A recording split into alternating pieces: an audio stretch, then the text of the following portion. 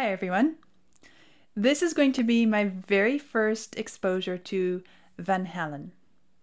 Vlad tells me that it's another heavy metal band. I guess I've been into the heavy metal side a little bit lately, and we'll be going on to something else after this. But this song that I'm doing today is called Mean Street.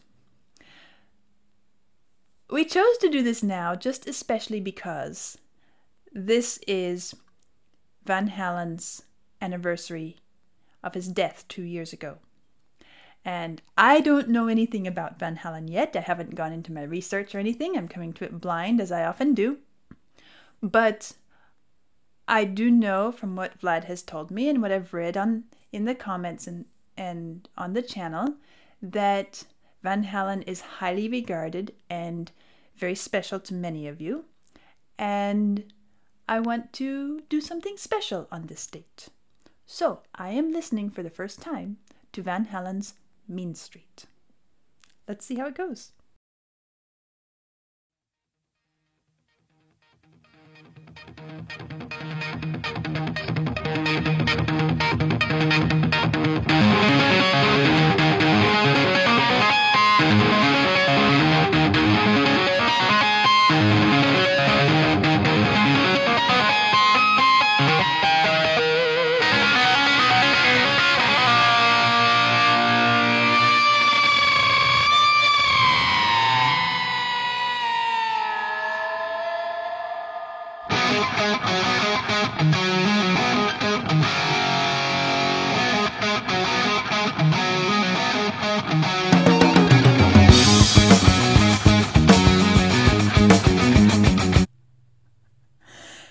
That truly startled me.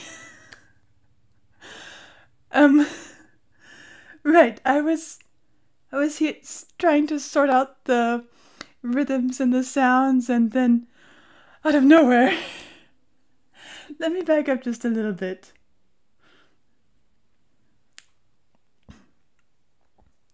Let's try this again.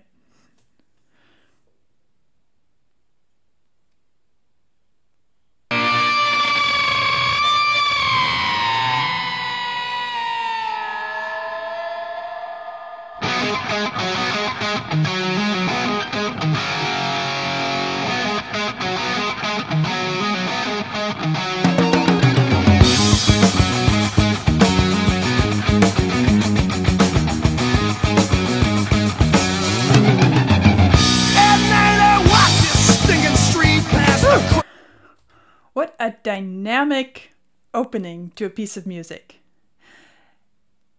This, from the very first, it has this rhythmic energy that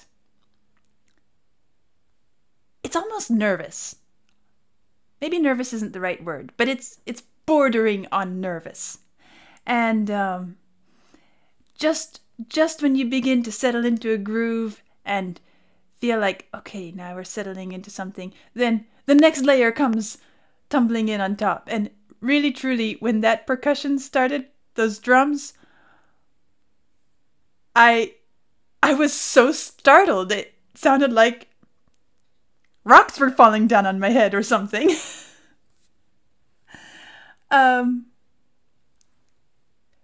This is a bit different than I guess definitely different than the other two heavy metal pieces I've listened to. Both the King Diamond. Oh wait, there are three, because the first one I listened to was Metallica. That was one of my very first songs that I listened to. And then a bit later was King Diamond. And then I went back and started with Black Sabbath, which was to kind of set the context and help me figure out where this is all coming from. And now, here comes this, and it sounds even different. I can hear it's still heavy. And maybe you remember when I first introduced the channel, I was talking about how I had this concept that rock music is industrial. Remember, I made the comment about I thought it was just sounding like factory noises and stuff. Well, I can hear a lot of those factory noises in these heavy metal pieces. So maybe that's where I got that concept from, by overhearing some heavy metal music in, I don't know where I heard those little sound bites, but that may be why I had that concept. Obviously, I've learned that rock is far more than just heavy metal. But it's also interesting to dive a bit into this world of heavy metal and see the differences and how these sounds, which from a distance, from a very uneducated, uninitiated distance, sound like just a bunch of factory noise. Now I'm hearing differences between every single one. And of course, I haven't listened to more than one song from each band, so I don't know what the differences are within a band's opus, but I can certainly tell that each band has its own unique sound and quality. Anyway, let me get back to this. I just had to kind of regroup after that opening. I'll back up a little bit and we'll see what comes next.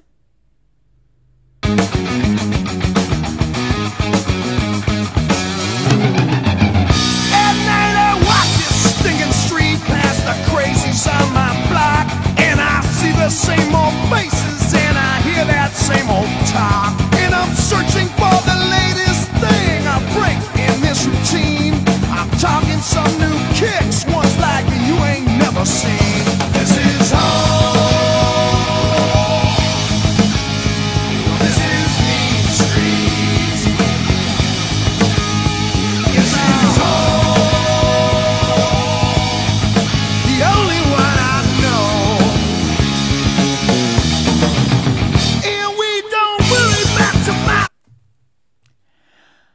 I'm struck by the different content of this song as well, because two of the songs I listened to were rather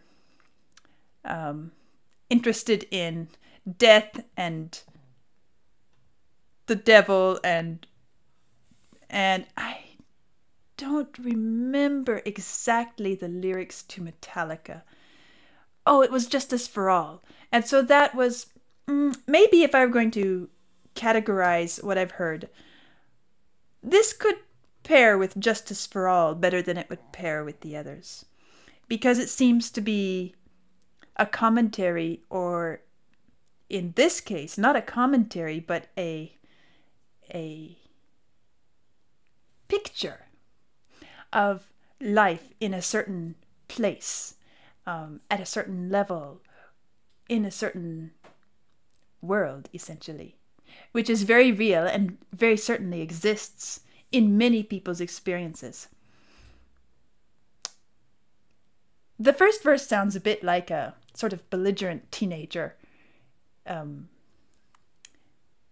dissatisfied but kind of resigned to his place, his world, his life. And when it got to "This is home," and then "the only one I know,"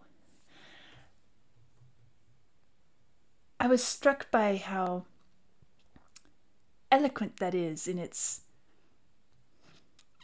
expressing what that life really looks like to somebody there. Let's go on. And we don't really back to macro, cause we're sick of these four walls. Now what you think is nothing might be something after all. Now you know this ain't no through street, the end is dead ahead. The poor folks play for keeps down here, they're the living dead. Come on down to Mean Street.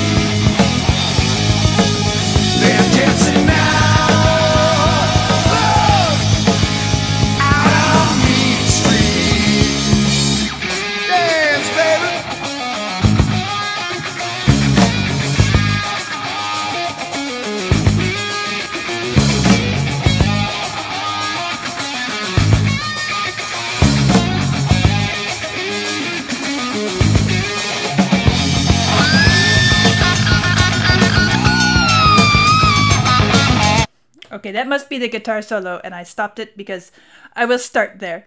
But I wanted to say the impressions I'm getting up until this point. How do I describe this? It is a nervous energy, like a constant awareness of being aware of your surroundings, and you can't quite settle and relax, even if this is your home. And there's always a little bit of an edge, a little bit of hostility to it, a little bit of danger around the corner. It's also interesting hearing the instrumentals, and I'm paying close attention now. It's not me overhearing it off in the distance. And I can hear what some of you have told me, that this is very much like, in some ways, to some classical music. There are rhythms and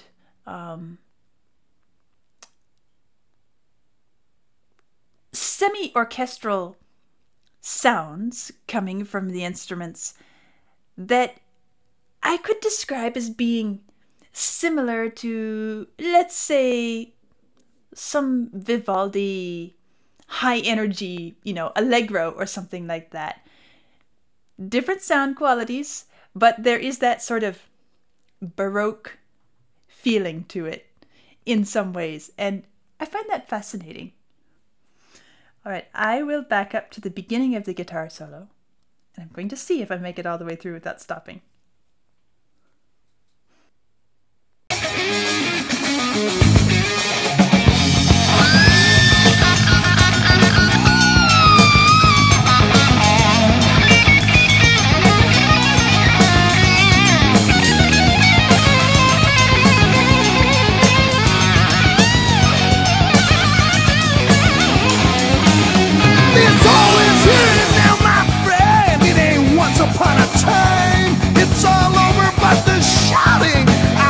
Take what's mine. We're searching for the latest thing, a break in this routine. Talking some new kicks, ones like you ain't never seen. This is home. This is Mead Street.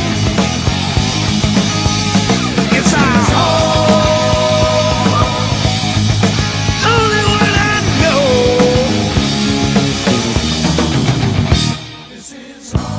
See, a gun is real easy. Now, hold on. That was interesting.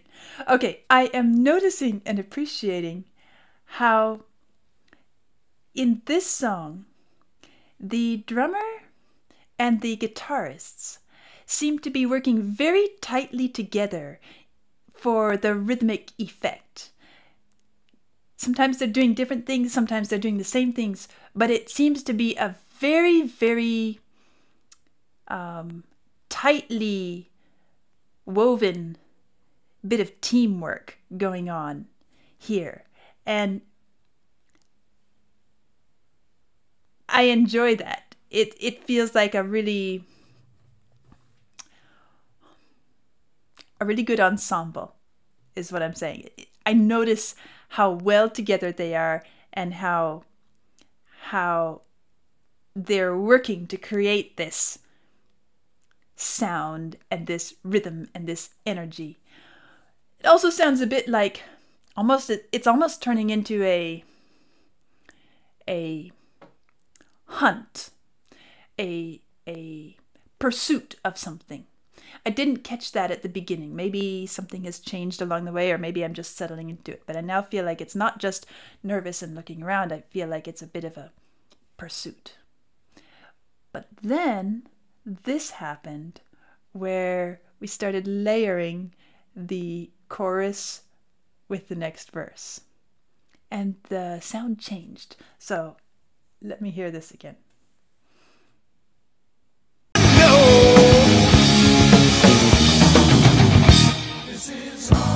See, a gun is real easy in this desperate part of town. Turns you from hunted into hunter. You go and hunt somebody down. Wait a minute now. Somebody said, fair warning, Lord. Lord, strike that poor boy down.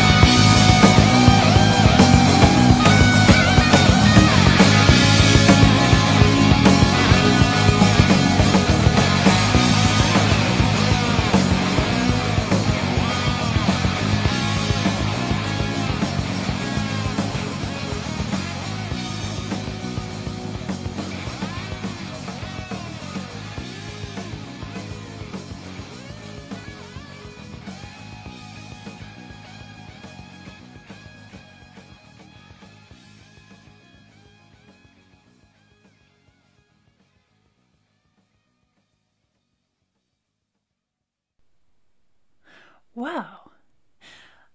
Okay, I listened all the way to the end, and I want to go back and listen to that final section again, but I wanted to hear, because that final verse chorus stacking was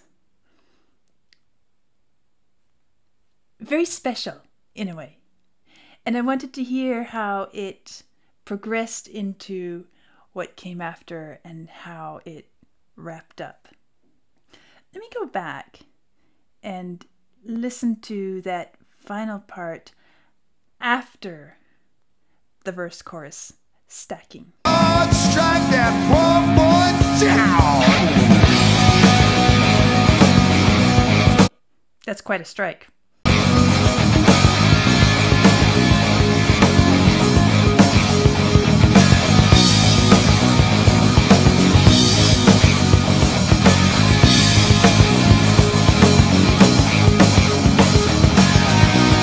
Here comes the music.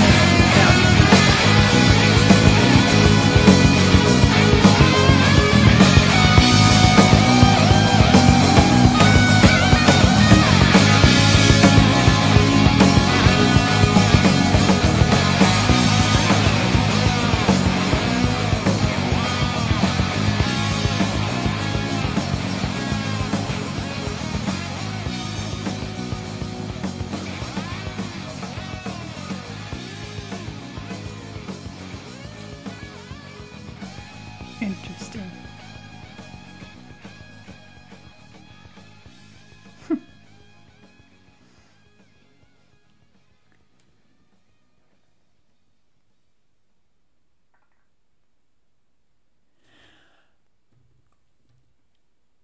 This whole thing has the feeling of happening so quickly and so much going on. It's going to take me a few more listens to really start to unravel all the different parts, because there's a lot to keep track of all at once. I guess I appreciate and I enjoy this transition right here, where it shifts into that chorus of "This is home," and then layered on top of it is the last verse that we hear. And I'm not sure I can articulate all the reasons that I feel like it is very special and eloquent right now. But I do think that it does something to set this idea of home, which feels very warm and friendly. Right there. Kind of in harmony. Everything is as it should be. And then on top of that is this last verse, which is really well, it's so interesting. I was saying in the previous verse, it started sounding like a hunt, and then I realized the last verse is talking about turning into a hunter rather than the hunted. That's also interesting. So much stacked on top of the other, which is unlike the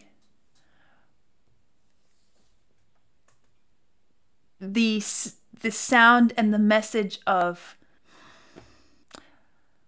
these bands are also new to me. I can never remember which name is which for a minute. I have to think hard. Okay, it was Black Sabbath. The sound and message of Black Sabbath was much more direct and focused and one track. Whereas here, we hear different ideas being brought in and different layers being brought in a very dynamic way. And it's fascinating to me to notice those differences within the heavy metal genre. So let me just listen to this final chorus and verse again. I won't go all the way to the end, but I want to hear it one more time. See, a gun is real easy in this desperate part of town. turns you from hunted into hunter. You're gonna hunt somebody down. Wait a minute now. Somebody said.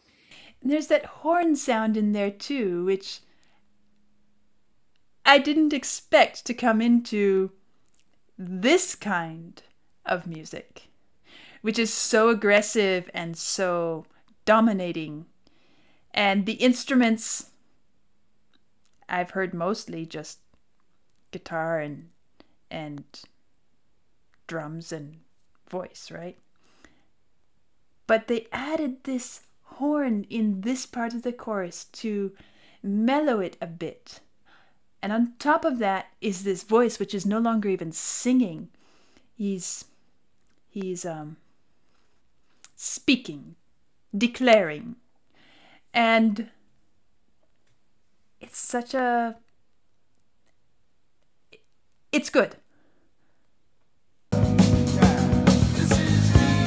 gonna hunt somebody down. Wait a minute now. Somebody said, man, what it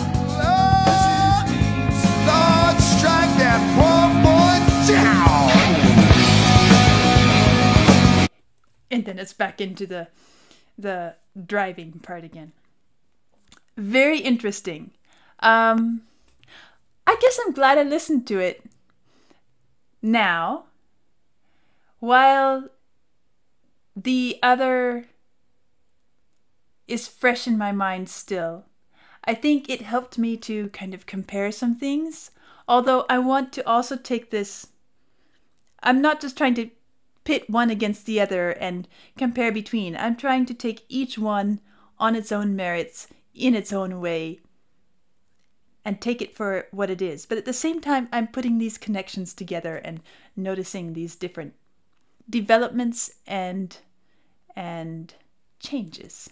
In terms of Van Halen, the artist, the band, again, I don't know enough yet to know whether Eddie Van Halen even wrote this piece or was it somebody else in the band. But I assume that he had a pretty big part because he's the guitarist and the band is named after him. And so this name is so ubiquitous with the sound. I assume that he was probably one of the drivers and brains and artists responsible for this. And I do appreciate the mastery of what I'm hearing in here. I don't know enough yet of all the rock guitarists and metal guitarists and so forth to be able to say he's the best or anything like that. But I did hear some pretty impressive playing, and I did hear some fabulous coordination and collaboration between the guitarists and the drummer. And that is something I enjoyed very much in this as well. So even though I'm new to it all, I can appreciate his skill and his creation here in this song.